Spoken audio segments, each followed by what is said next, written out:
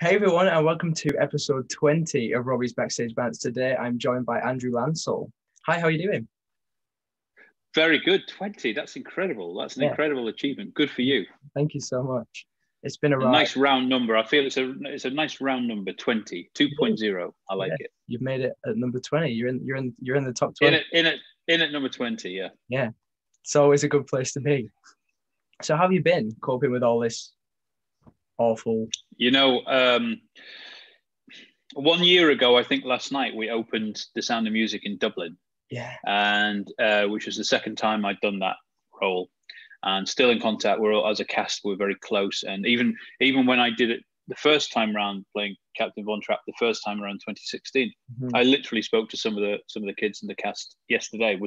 It's one of those shows that stays inside you. It's a beautiful show. Is it the best? It's one of the best. If it's not the best, it's the most eternal.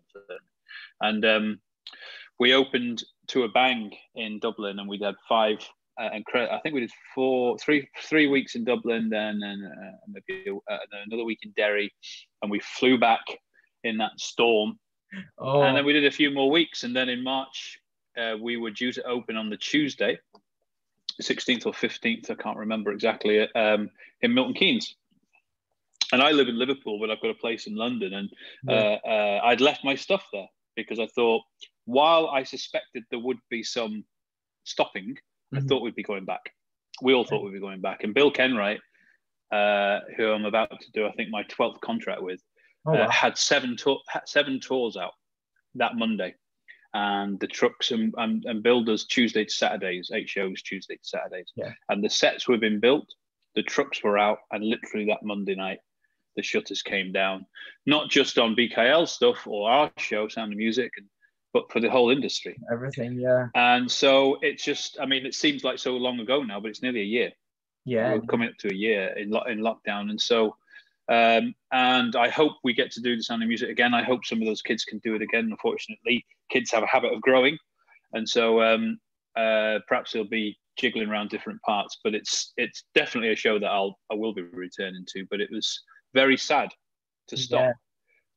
There was venues we wanted to play, and I personally, I felt very lucky through lockdown with what we have anyway, and also what I've been able to do. I've been lucky to do some television and some filming and stuff, and a couple of plays. But I had a year mapped out for the first time really since Corrie. I had a year knowing what I was going to be doing, one show after another.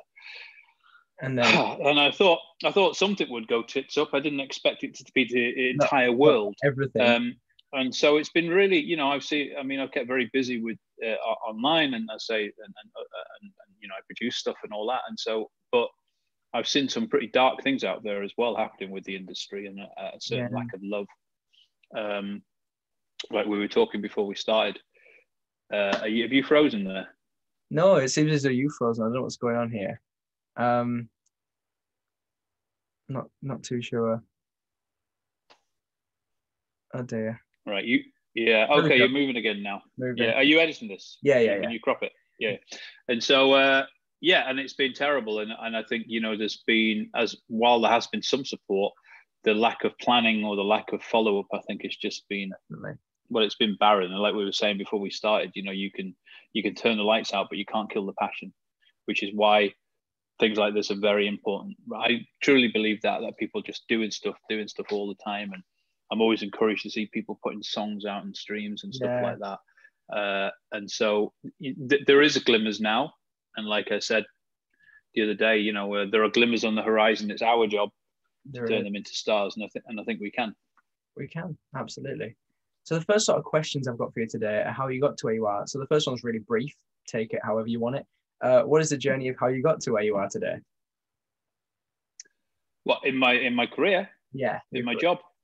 Well, I started around about your age, a bit younger, and I used to perform in old people's homes and in local theatre. I classed local amateur theatre very much as my training. I didn't go to drama school, and that was a different route for me. And I started my own theatre company with my friend Paul, and then we used to go to prisons and old people's homes and do shows and stuff, and we put on various productions. And meantime, back at the ranch, I was being an extra on telly in Coronation Street for a long time, and that's why it's weird when I went in as a regular, you know, having been an extra.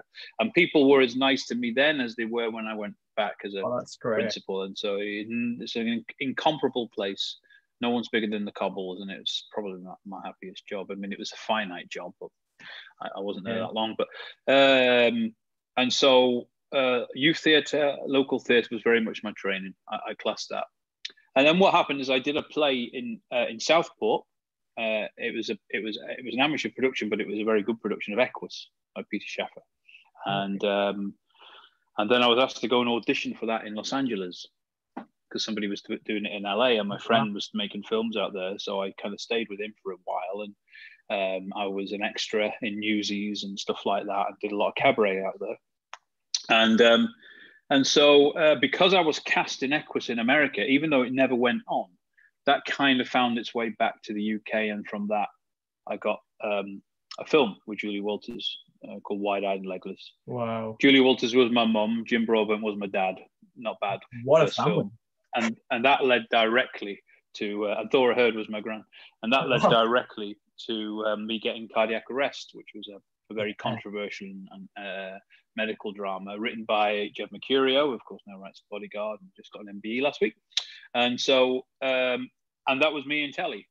And I guess I kind of, you know, yeah, and I've kind of drifted in telly and you know, and quite a lot of controversial roles, and I've always sought those in Hillsborough and Queer as Folk. Even Neil Manson in The Bill was very controversial when he started, and plodded on. And I was in 1998. My dad, my granddad, and my gran all died, and my best friend's sister and a very close friend. It was just this incredibly insane year of grief. And I was jobbing. I was doing bits and pieces, Liverpool One and different series, and making a living. And I wanted to go home. I wanted a reason to go home, so I went back to the youth theatre, which I started in, and I directed a production of Grand Hotel. It was the first time it had been done as a youth theatre. We had to fight to get the rights, and I wanted a new choreographer, and that choreographer was Louise, who became my wife. And we've been together 22, 23 years. And so that's the kind of how I got to where, and through that, you know, I was living in London and working in London and doing shows like Bad Girls and The Vice, and work at Chichester and the West End, you know, doing stuff, working stuff. And because of the cardiac arrest success, I had a little bit of a profile and a little bit of choice, but not a huge amount, but enough to get by. And then wanted to move in with Lou. And so we came back to Liverpool. We came to live in Liverpool, where we are now. And within the year, I got the bill. So we had to go back to London. And then I did 7 years in that show, and then, you know, the bill led to Corrie, and then a working relationship with Bill Kenwright. And I desperately, I always kind of want to go back to theatre when you do a long run on telly, and I had 10 years on telly. And so I went back and did a play called Epstein, the Man Who Made the Beatles, which we did in Liverpool. Yeah. And that went to the West End. And I don't think I'm speaking out of school here. I never know what you're allowed to say in these things, but basically I invited a lot of producers to the opening night. I was very proud of the piece. It's a two-hander with myself and a brilliant young actor, looks a bit like you, called Will Finlayson, living in Canada now. Produced by Bill Elms, who I'm still working with now, and directed by Jen Hayes. And I was very proud of it. And so I just wanted people to see it. And so we invited, you know, producers to the opening night, and that kind of paid off. And Bill and Kenwright and I had known each other through Everton and Coronation Street, and mutual friends and stuff, but I'd never worked with him. People always assumed I'd worked with Bill, and I hadn't. No. And then as we finished Epstein, he said, "Do you want to do this little tour for me?" And that became the first of many. And so I was in the middle of Sound of Music last year for Bill, and we were due to go on to Scylla, bring Scylla back with Sheridan Smith this time, and we will be doing that later in the year. And we did a little clip for it for the Royal Brighton performance. Did you see it? Yeah. Great. Did you see it in Newcastle? Did you see it, Scylla? I haven't seen Scylla properly, but I've seen it'll be coming back. It'll be coming back, yeah. It was great. And so to answer your question, I think that's how I got here today. Yeah. You said it was going to be short, the question's short, the answer's short. I can keep them short. Don't worry. I can shut up. It's up to you. Just the other question on that sort of situation is: did you ever have any other career paths in mind that you wanted to go down, or is it always this? Oh, absolutely. I was going to be right winger for Everton. There's nothing surer, and I'm still waiting at 50. I mean, yeah. And so I only get to do it on FIFA now, on PlayStation. But no, I was sick as a kid, so any kind of physical thing was always going to be a difficult approach. I probably did have plans, but it was very gradual because being as a child actor, my first telly was I was 14, and then all the stuff with song, the youth theatre and the TIE stuff that I set up with Paul, and I just kind of plodded on. It was gradual. I didn't train. Clearly, I hear you shout, and I've done voice work and stuff, but everybody's route's different, and I think it's very important to remember that never compare yourself to anybody else because there's no one else like you, and you carve your own route in the sand. I think. Yeah. I think it's so. Not really. No, I mean, not really. I'm not. It just happened for me, really. It was very gradual. It wasn't overnight. When cardiac arrest went ballistic, and I was 23, 24, lead role in this massive series, and I'd been doing it for like 8 years, so it wasn't really overnight. But I mean, the only plus side I can see with the lockdown is being able to be at home for a while. And to take stock, and for us all to realize our principles and what really matters to us. Yeah, absolutely. So now we're just going to get into a brief sort of jumping into sections of your career. So the first thing I want to mention, and you can just lead the way with this, is the bill. What was that like? How hard work?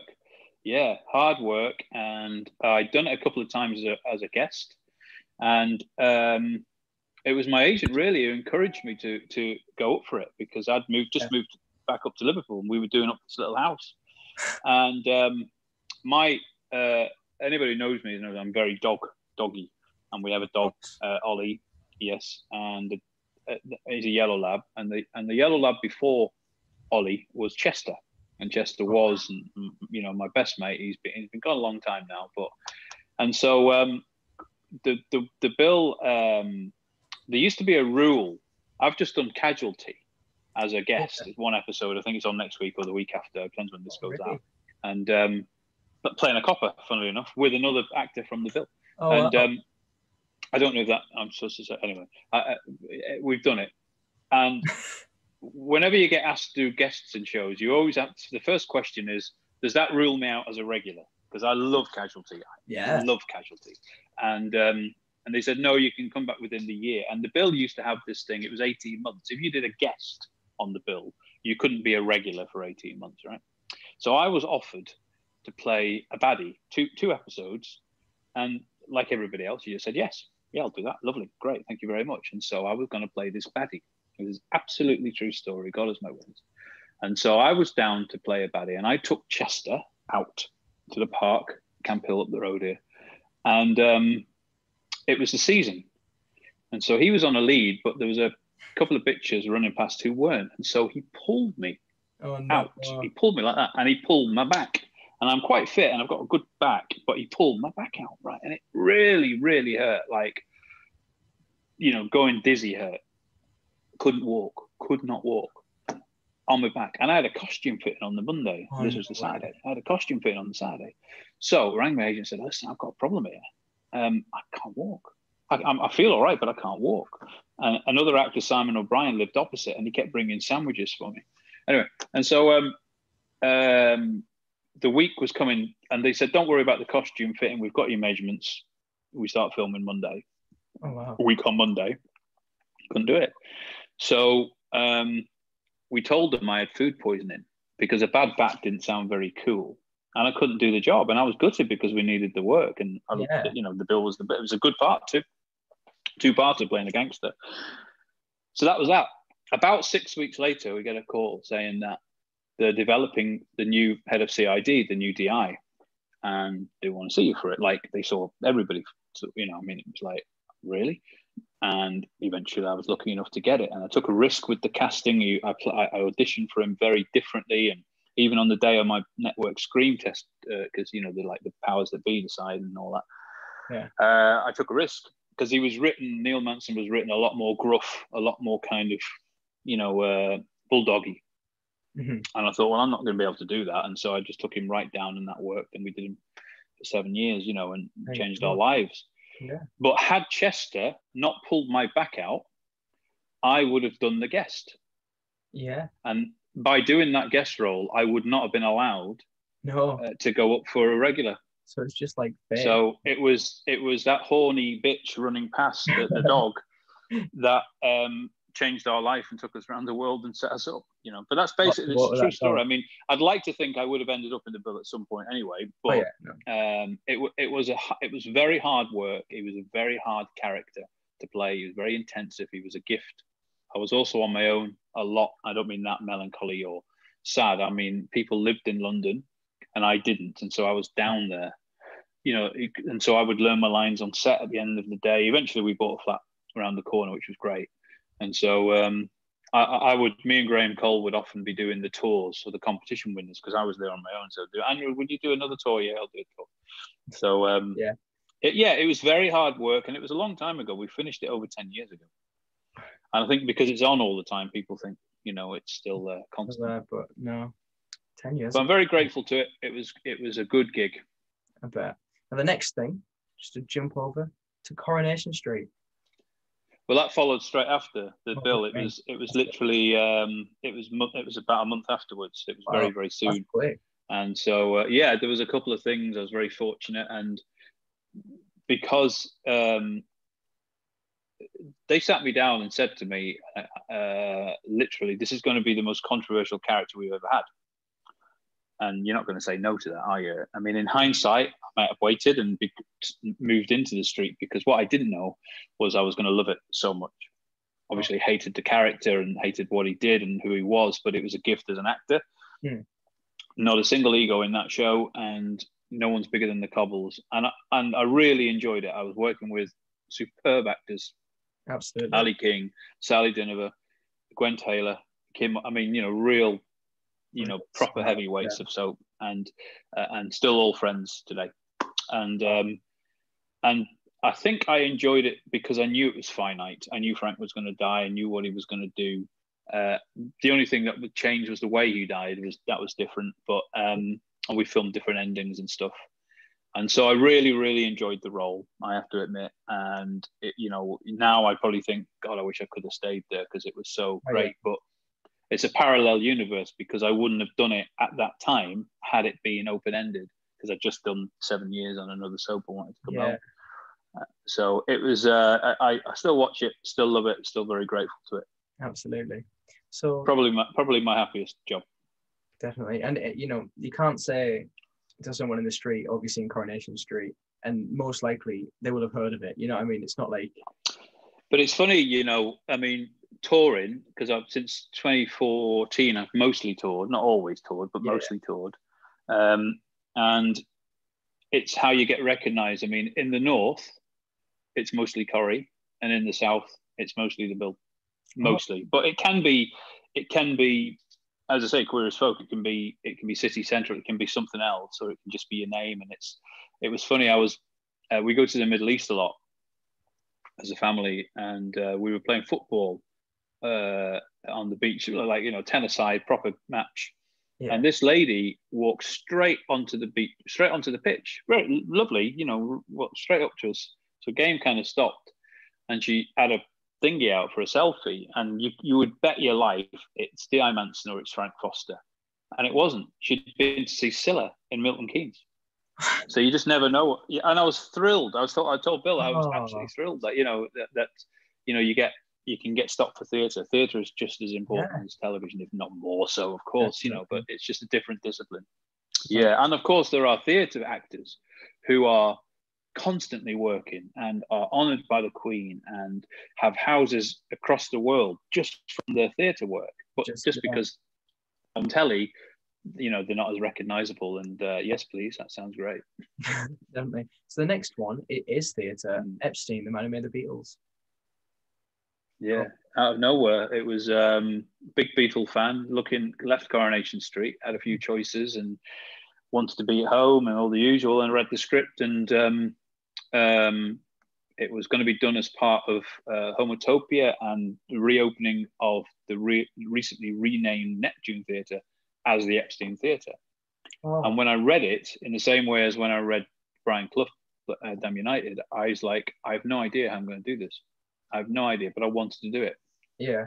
And Bill and Jen found Will Finlayson, and something just happened between us. And Brian Epstein became a massive part of my life, literally overnight.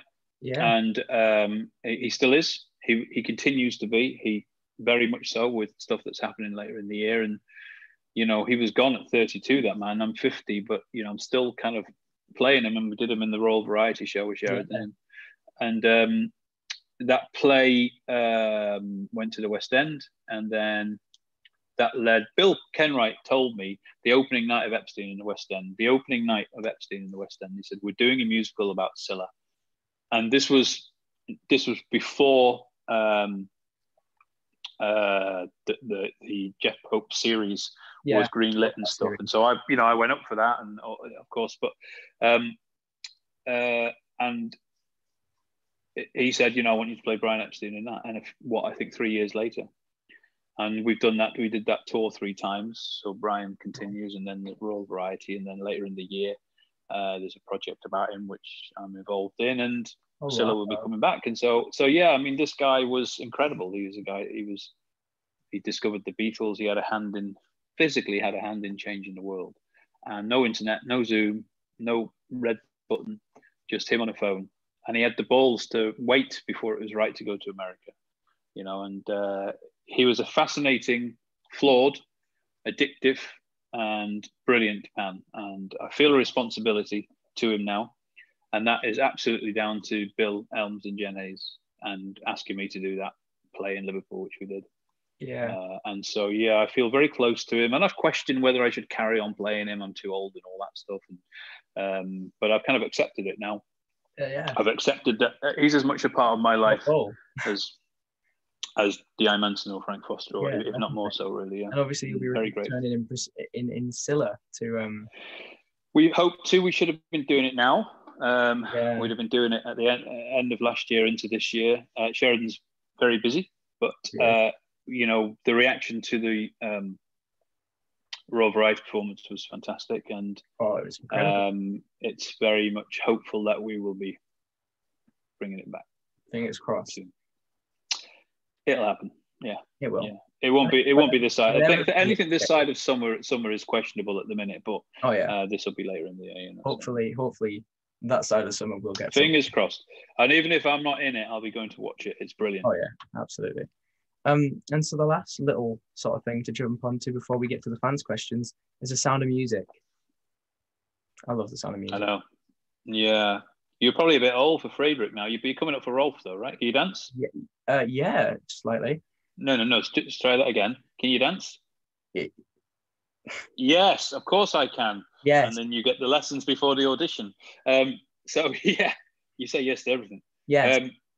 It absolutely just did an interview recently. You know, Tressa magazine. I'm sure you've read that. You know that online magazine, and and they said, you know, about which was the parts, and you go through them, and you know, I mean, Brian Clough was a gift, and you know, stuff I've done on telly, which has mattered to me greatly, and all that. But I keep going back to Captain Von Trapp, not just because of the relationships and friendships that are made in it. It's just so full of hope and so full of love. Yeah. And you know, I played him now twice, and every time I finish playing him, I know I'm going to go back to him, or I hope I'll be able to go back to him. Sometimes you have to wait and it clashes and whatever. But I was doing a play in Derby, playing Brian Clough for the Damn United, and it was very intense, very heavy play, very difficult role. And Bill rang up and said, "How do you fancy playing Captain Von Trapp?" And I think I thought about it for about 1 second, and literally fell in love with the role and the message and the music. And as I say, it's a family. PKL has a way of making a family anyway.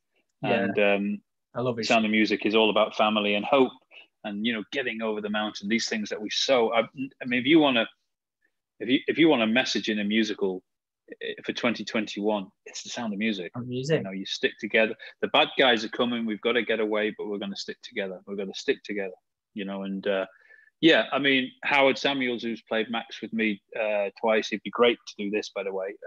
Oh, well. We spoke to him the other day, and we're always in contact. The Sound of Music family are always in contact. Amazing. And, when I went back to Von Trapp, I'd forgotten how big a sing it was. I kind of just remembered it as, I just sing Edelweiss and cry, and that'll be all right. But I'd forgotten how big a score it is, actually. And the musical director texted me yesterday, so I can't put it into words how much that show means to me. It's if somebody rang me up and said, do you want to do Sound of Music for a year? I'd say yeah. And there's not much I'd say that to. Yeah. I think anybody would say yes to a year's work now anyway. But yeah, I think there's something in that music. There's something in that story. I've worked with two fantastic Marias, brilliant Marias. Yeah. Very, very different. Lucy Byrne and Emily Fleming, just brilliant. And so it was sad when the curtain came down on it mid-tour, and particularly for the kids, and yeah.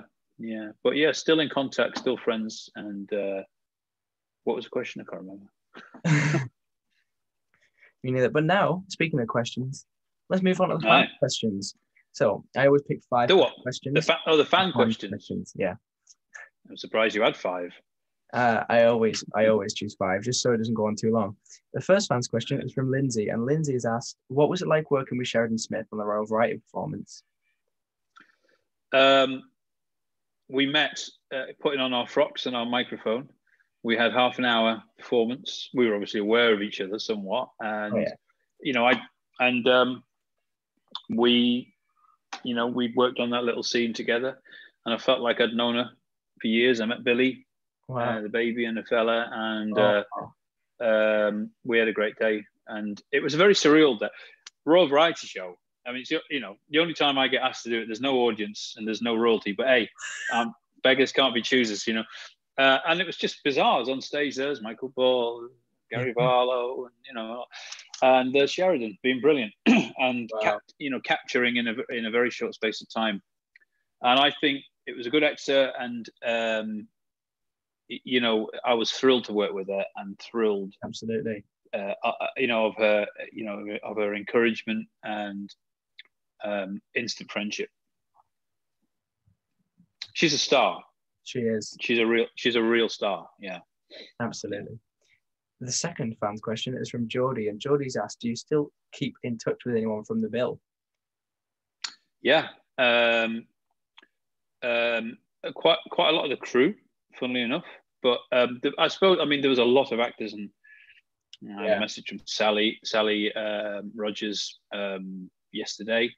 The people I speak to the most are Sam Callis, because I've worked with him twice. He played Stone. Jason Barnett, who played Eddie, the forensic chap. We're very good friends, and he's in Bridgerton actually. Lucy Speed, and a lot of the crew. And I was recently doing an episode of Casualty. Now I haven't mentioned this because they asked me not to publicly, but it's coming up, so I can't really see. And so I did an episode of Casualty recently with Cat Simmons, who we worked opposite each other in. Of course, Cat Simmons from Away, and and Nancy and Oliver, incredible. And we were filming down in Cardiff during the lockdown, and I think there was 9 members of the crew from the bill who were working on that particular episode. Wow. So it was nice. It was a bit of there was 9. I think we counted all together. That is really cool, actually. Yeah, it's beautiful. Yeah, to go back to people, and you'd open the door and go, "Hi, Nick. Oh, the guy that used to do my makeup." Long time to see. Yeah. Yeah. So yes, to answer, yes, we're all. Often, we see each other at not so much reunions, but when people pass away and stuff like that. But again, it's over 10 years since we finished filming. So, but yeah, we're all still in contact. A lot of us are, anyway. Yeah. And the next question is from Leah, and Leah asked, "Do you think post-COVID the Bill cast might do a meet and greet?" Seems to be a common question. Yeah. I've done a few talks online during lockdown, and I don't think it's a secret now that I was involved in a huge 10-year convention, which was going to happen at the end of August last year, on the day that the final episode was broadcast. But COVID, we couldn't do it. And so, yeah, but people can always come to the theatres that we're playing at. There's usually a dozen show actors from the bill working in theatre. Always come down and say hello. We're always happy to sign the stuff. Post-COVID is going to be a different world, but I'm always for reunions. Yeah, why not? Yeah, absolutely. The next question is from Polly, and Polly asked, was there any particular storyline that you struggled with in anything? Any storylines that you struggled with? People get asked me that quite a lot because of my face, but no, because you're an actor playing a role. And I think it's daft to worry too much about it. I mean, I've had some very, very controversial storylines and difficult ones to play. But when you're doing a show like The Bill, to use a theatre analogy, sometimes you're the butler holding, the tray in the background, and sometimes you're the leading man, and that can happen over the space of a day in an episode. And so it's important that you embrace everything in front of you. Never wish stuff away. You can be doing an episode about stolen beer mats, or you could be doing an episode about the murder of a politician, and they're both as important. And so you may not always like what's in front of you, but you grab it and you embrace it, and you work hard. It's much more interesting. I can't think of anything. I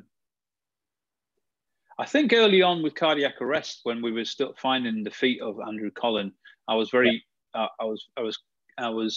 Jed McHero wrote that, as we said before, and I didn't want him to be a cliche Christian character. I didn't want him to become too, mousy or kind of cliched, as I say. And so we worked quite hard on doing that. I always talk about, if anybody's ever interested in listening, it's always interesting to find something a bit more surprising in a script or a part, swimming against the tide and looking outside the box a bit. I've always tried to do that with my work. It's nice to be able to. Definitely. I mean, people who get fussy over roles as well, it just, you work is work at the end of the day. But also, right now it's work. Yeah, exactly. Never more so. But I think you're right. And also, there's small parts and all those kind of things that people say. It's kind of true. And I watched the Uncle Vanya broadcast last night. I was in bits at the end of it. And that was a perfect example of how the mediums can, you're talking about a Chekhov play, which has been adapted recently, a play that was for the West End, which had to shut down. So they filmed it. And so it's a whole spectrum of mediums and ways of telling a story. And I thought it was beautiful. And every single one of them was so on it and passionate and caring. And there's nothing worse than people who don't give it all. No. And you never know who's watching. You never know who's watching. If you're in the chorus and it's that matinee and you're hungover and you can't be asked, like we've all been there. That's the one. That's the matinee Steven Spielberg's going to be in. That's the matinee Kenneth Branagh's going to be casting. Just don't take the risk. And so it's only a couple of hours. You have to listen. You can muck around. We can all. I'm terrible. I'm terribly naughty, but hopefully always off camera, as it were. But do the homework. Do the homework. Be willing to compromise. Definitely. And they're my two benchmarks. Is from Sally, and Sally's asked, "Did you have a corpse during a take?" So that's Sally Rogers from The Bill who's asked that. Yeah, that's Sally Rogers who played DC. That was the moment for me. I was like, yeah. And I think I answered it as I did on Twitter. Never, ever, ever. Me and her never, ever laughed once. It was deadly serious all the time. I remember my favorite memory of Sally, of which there are many, was we used to have in our dressing rooms down the corridor, they have one of those, like, what you call them, like post boxes, like stick out, and they put the script in. And so you'd get your script for the next day, or the changes, or your letters, or your mail, or whatever it was, And I was going into my dressing room, and Sally was going into hers, picking out, and she went, "What fresh hell is this?" And every time I get a script now, I always say, "What fresh hell is this?" So yeah, she's a talent. Yeah. Brilliant. Yeah. So we laughed a lot. Yeah. We laughed a lot. And we laughed all the time. Yeah. I mean, it's the best thing to do. It's Yeah. it's fun. So the very last thing today, you're almost there, is a little quiz. I Oh, like that's all right. I like to quiz people. However, this one I What decided fresh hell is this? exactly. I decided to quiz you on Sound of Music as it was most Oh, recent. shit. So No, it wasn't. no I've done 3 plays since then. I did a play in You've not asked me lockdown. about all the stuff I'm doing. Lockdown. You lockdown. I did a play called Swan Song. I did Casualty, and I've done concerts, and I've got a tour of Swan Song coming up. And me and my son are doing a play at Windsor with Will Young. You should be asking all these promo called 1,000 Clowns, and then we're taking Swan Song out on the road hopefully, and I'll be doing the Joe Longthorne songbook again, and then we're back to Scylla. So there. Never assume. So no, it wasn't the last thing. This is my excuse. I'll give it a go. This is their excuse. Well, if you ever want to do another concert, just hit me up. Yeah, no, you're really concerts. good. I said that. Yeah. So is that your plan then? You're planning to go into musical theatre? Is that well, hoping to be a musical theatre performer, yeah. But while obviously nothing's really happening. Doesn't matter. You do what you're doing now. So yeah, music. Yeah, and so what? You'll leave school and then college and drama school. Is that your plan? Yeah, hopefully. But from today, I've learned you don't have to go to drama school. No, compare yourself to nobody. I mean, there's some good schools your way as well in Newcastle, which is just the best city. Yeah. I've got the best memories. The only time we didn't go on stage for Scylla was when we were in Newcastle. We got snowed in. There was only up north. Only with that. Yeah. Oh, I love it up there. I love it in Newcastle. If it wasn't so far up and cold, I'd probably live there. It's the best. I mean, you've got everything in Newcastle. The art is incredible. The people are brilliant. It's condensed. The theatres are brilliant. The football team's a bit dodgy, but they've got a nice kit. Definitely. I mean, all right, go on. Let's do the Sound of Music quiz and embarrass myself. Let's do it. So your first question, you should be able to answer this one, is can you name all of the Von Trapp children? Yeah. Go for it. Oh, do you want me to? Yes. Okay. Gosh, right. So I might not do it in order. That's fine. So it's Liesel, Friedrich, Martha, Brigitte, Kurt, and Gretel, and Louisa. Yeah, there you go. That's the first question complete. That was hard. The next one's pretty easy. Okay. So, question 2. What is the name of Austria's national flower that Captain Von Trapp sings about? Hard question, that one, isn't it? Is it the rose? I'm not quite sure. It's a real brain. Would you like to hear a story about singing Edelweiss, which I've sang all over the country and sang in, and he won't mind me telling this. There's a very talented young actor called Zach Pyle. I mean, the kids in that, mate, the talent, it's breathtaking. I mean, kids went on to play Annie in the West End, Ruby Stokes. Wow. Phenomenal. And very, very close. I've got 2 stories for you, actually, if you're interested. But Zach Pyle has just done a radio drama with the likes of Brian Cox and John Malkovich and my son Isaac. Anyway, and so he's got a band called Princess to Kings. You might have heard of them, and they're just a great family and really talented. Anyway, he won't mind me doing this because it's a few years ago now. And so we had 3 teams of kids touring around with us, right? 3 teams of 6. The girl who played Lisa is always an adult, and so there's 3 teams of 6. And sometimes you get a few the dogs coming in now. Sometimes you get a few dropouts and that, but on the whole, it's the 6. And so during the end of the run, each team would come to an end, and then there would be another one to finish it and another one to finish it. So we were in Wimbledon, and it was Zach's teams. That picture I tweeted the other day was that team. I can't remember if it was what the team was called, Bells, I think. And he was upset. Edelweiss is massively emotional anyway. There are times when you sing it, because you're standing in front of the swastika and you think about what's happening in the world, what's happening, what we've just seen right now, across the ocean, and it's just like, geez, we've got to be together, we've got to love. And anyway, so it's an emotional song. And so it was Zach's last night, and it was in Wimbledon. It wasn't the last night, but it was his last night of the show. And we were singing Edelweiss, and he was in bits. It was really emotional. I'm getting emotional thinking about it. And because it was just such a happy, incredible experience to do that show.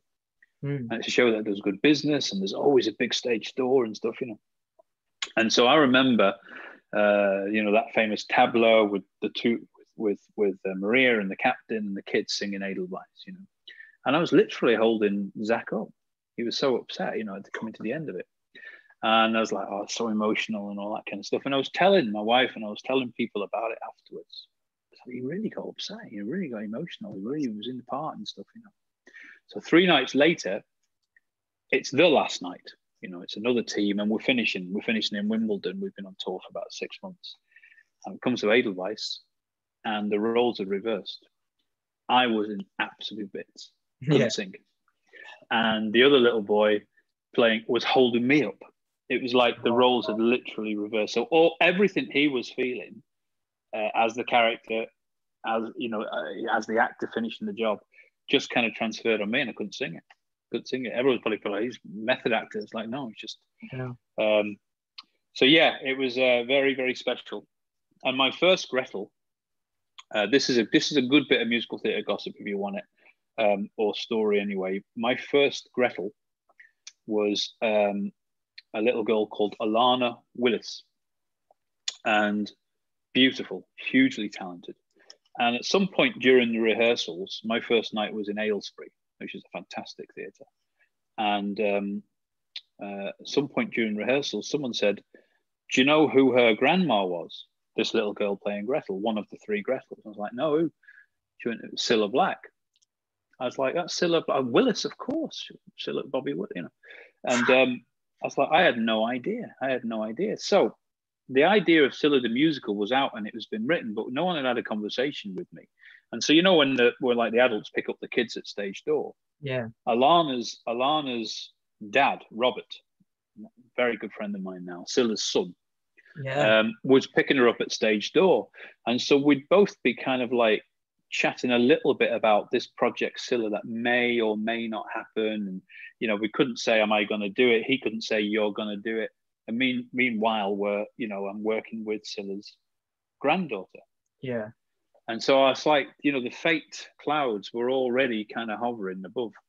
And so Aylesbury was the last theatre that Cilla performed in. She cut the ribbon of the theatre and she did a panto there, right? So the opening night of The Sound of Music, Alana is playing Gretel in The Sound of Music. So the place that Cilla or Robert saw the curtain come down, the last theatre that his mum performed at, curtain comes down, is the first place that the curtain goes up on his daughter, her granddaughter. You can't write that shit. You can't write that shit. And so after the tour finished, we were very, very close as a family and we all missed each other. And they unveiled a statue for Cilla in Liverpool down the road in Cavan Walks.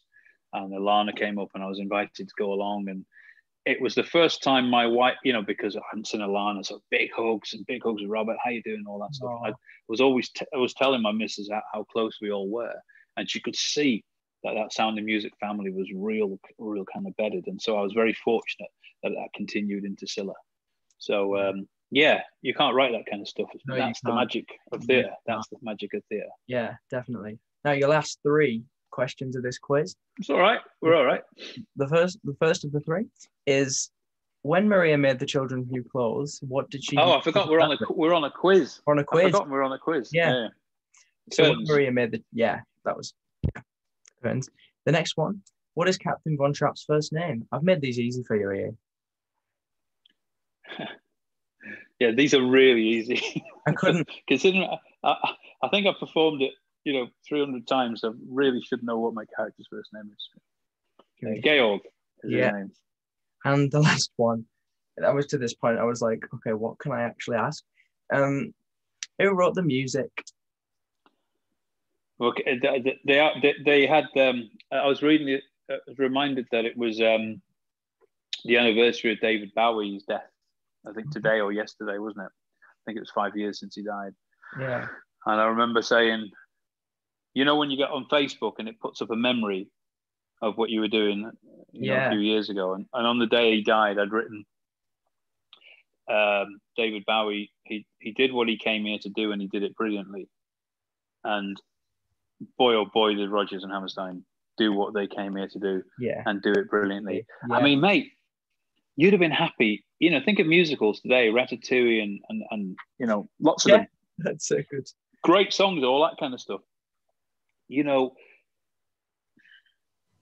like I'm trying to think of an example.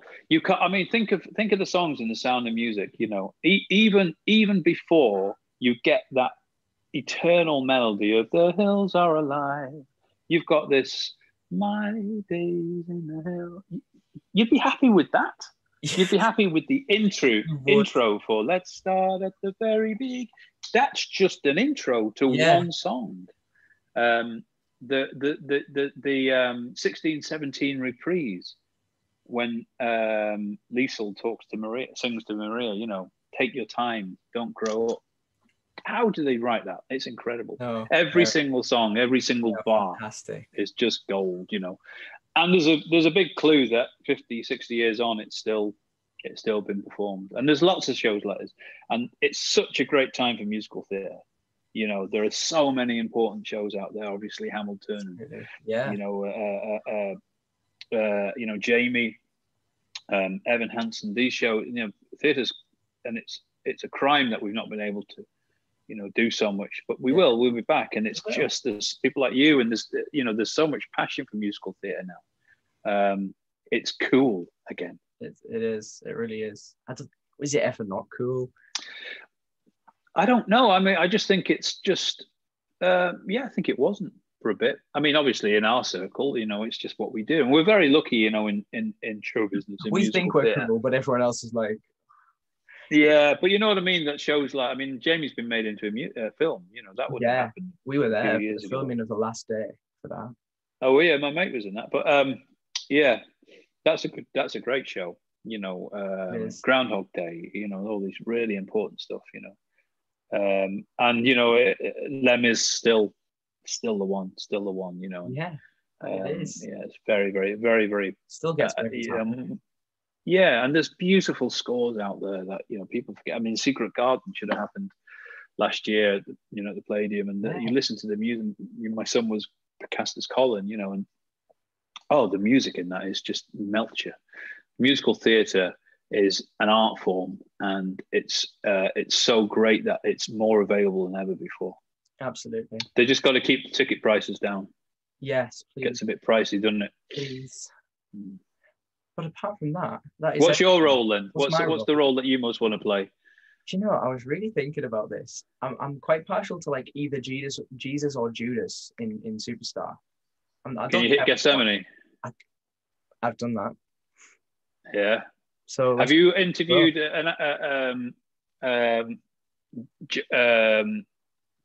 Joel Harper? Have you interviewed Joel? Do you know who he is? You hear him sing Gethsemane. He was touring with Kinky Boots recently, but he's a talented element. Yeah. I need to get him. His Gethsemane was phenomenal, and you did Glenn Carter. Yes, I did. And watched that one. Yeah. Wow. But he's been going for like 400 years. He has a lot of work. He does a lot of work with Bill Kenwright. He's a very spiritual man as well. You know. Yeah. I assume that when you play that part, something must stay inside you. You know. But definitely. I can just about sing Judas. I can't sing Jesus though. They're hard, but great roles though. I'm easy taking either of them. Yeah. I used to be like that with Valjean and Javert. I love it. Yeah, we'll all take anything right now. Yeah. But apart from that is everything. So I want to thank you for coming. Great. I also want to remind everyone that although we're having a nice chat, there's also going to be a link down below to donate to Acting for Others, because that is so important for this time. I think the support. Very much so. It's a charity I've done collections for years. You know, if you're doing a tour, there's a week every year, I'm sure you know, in theatre when we do collections and stuff. And I've been invited to a lot of Acting for Others In fact, most of my Christmas presents this year, the bulk of them were acting for others. You know, the show must go on mug. Yeah. I bought dozens of them for people, and the notepads and the pencils. So, you know, it's an industry when the highs are high and the lows are low, and it's been hard and cold out there, and so things like this are really, really important. And so keep up the good work. Thank you so much. And again, that's a thank you for everyone for watching the episode, and a thank you for you for coming in. It's been really great chatting with you. But thanks for watching, everyone, and I'll see you in the next one. Bye.